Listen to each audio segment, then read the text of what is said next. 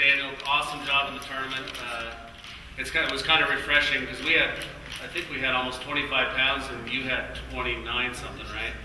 So 29, I think. Yeah, so we weren't even close to the win, so that made it nice. But on the Lake Pleasant tournament, I wasn't sure how my leg was doing. We did the Bass Pro Shops Spring Classic, and it was really hurting. So I told my partner Lon Armel that I didn't think I was going to be in shape to do it.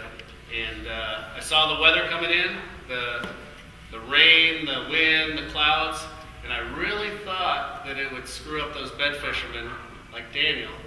I wasn't bed fishing, only one. And Ty. But I thought it would work in my favor because and Daniel has a story about that too. But the Lucas Oil Open, I don't know if that was 2013 or 14, and when that was, we won that Lucas Oil Open. The weather came in, those bed fishermen couldn't see their beds, and we just went out and drug a drop shot and won that tournament, won a boat, and really cool tournament. But so that's what I told Lon. We had no practice. And basically, I just fished a drop shot, 25 to 30 foot, deep, slow, and I have areas in the lake, steeper areas that have quick access to deep water and stuff that I like. And I was just throwing a drop shot, 6-pound line, very important. Lon was throwing 8-pound line. It took me 3 fish, unanswered fish, till he switched because he said it won't make a difference, and it does. Your bait has better action. And just one tip I can give you guys, nobody wants to hear about drop shot. You hear enough about it. But why'd you look at me? Because he gets hate emails on his show about all the drop shot shows he does. It's true. Because drop shots. I got that on the show. Hey, it's not drop shots. Drop shots tough, man. It's like watching paint dry. It's not fun. I'd rather be throwing a buzz bait. It's tough. But you know what? If you fish it slow, and man, I fish with these high school kids. Good fishermen that are kids, and they just shake it, and work it, and shake it, and always tight. Slack line. Somebody once told me, and I don't know who it was. I wish I could hug him and kiss him because I made a lot of money on the drop shot, and took 3rd place out of 143 boats on the drop shot. When I'm pulling that bait, I dead stick it, hold the line tight, let that worm suspend, drop my rod tip, and I envision that worm sinking down to the bottom. And I tell everybody, why does this angle work? Does it look like a shad? Does it look like a crawdad?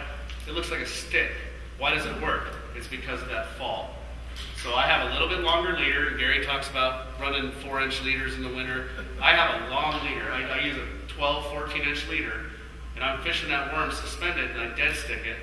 And I lower my rod tip, and I envision that worm sinking down and laying on the bottom. And so many times I pick back up, there's a fish. And that's all I did in Pleasant. And I really feel like I catch a fish a lot of people fish right by because I fish it slow. But I have areas I have confidence in for sure. But I fish it slow, I know they're there, and I fish it on slack line. People don't give that drop shot slack line. So I'm not talking about the drop shot, but we caught all our fish, every single one of them on the drop shot. We had no practice. I fished slow, and I ended up 3rd place with 25 pounds for 2 days. Super happy with it. We got a great trophy, and super cool to see Daniel and the Nitro team. Took my money, my Nitro money that I've been getting for so long. He got that, and I'm happy for him, and I'm happy for Ty. He's an awesome guy. What else? Real quick, just went to Havasu. Had another good tournament. Finally, I've been a little slump. It's been 6 months. It's been a little rough for me. And same thing. Every single fish I caught was on a drop shot in habitat, and the wind was blowing 30 miles an hour. Hold on to my hat. Trolling motor on high. Waves coming over the boat. Dragging the drop shot behind the boat where I can feel the bottom. A lot of guys don't fish that way. And I'll be dragging it. I'll be dragging the boat, dragging behind the boat. I'll drop straight down and just get the boat in the perfect position. And I'll get that boat movement where I can feel those rocks and I'm moving the right speed. And I just put the trolling motor on high and the waves were coming over our feet and I was catching them. We caught some really nice fish that day.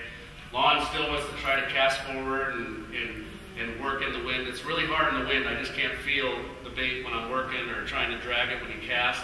When that wind's blowing, I just get underneath the boat and drag it. And I started in the 80s, with Floyd Prees. And I bet you there's a couple people that probably heard that name before, but he taught me how to split shot, and that's how I split shot. It's a lightweight Carolina rig, basically. But I drop shot the same way, and it really paid off at Havasu. We took second place there. The Canadians. So Canadians beat us, and they're throwing hair jigs, and somebody called them the Canadian KVD, is what they said, because these guys are really good fishermen. They've been beating those Havasu locals up there, Justin Kerr and Roy Hawk, but had some real good tournaments. I'm really happy. We filmed a show today. We came straight from the lake. And I want to thank Darren Perkins. Wait, raise your hand back there, Darren. Wave. He's the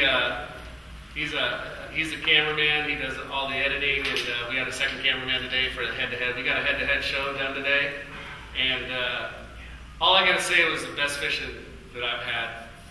I can't remember a better day myself, so I don't want to say too much because I don't know what the rules are, but I want to thank Darren Perkins for having me a part of the show. He makes us look good. I've gone home from shows where I called Johnny and said, "Oh, they're biting a canyon. Get your butt down here."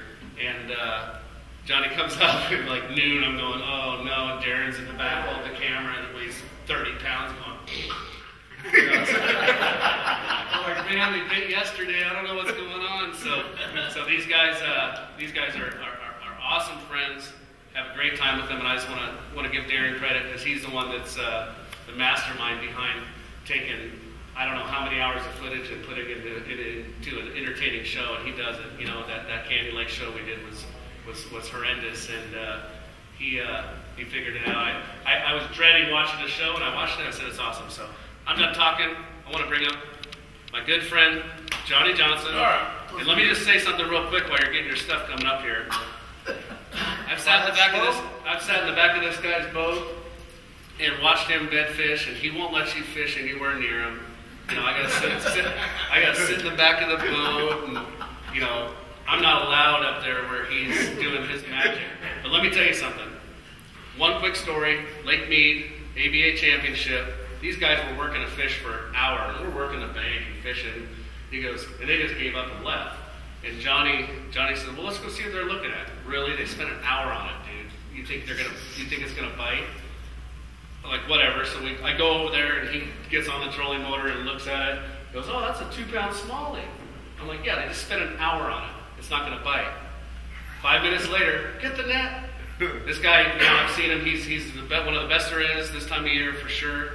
And I want to bring Johnny Johnson up here, but before I do, I want to thank Jerry, Mike, Daniel, everybody, Gary, everybody talking. Good job, guys. Sure appreciate it. Thanks everybody for coming. Thank you.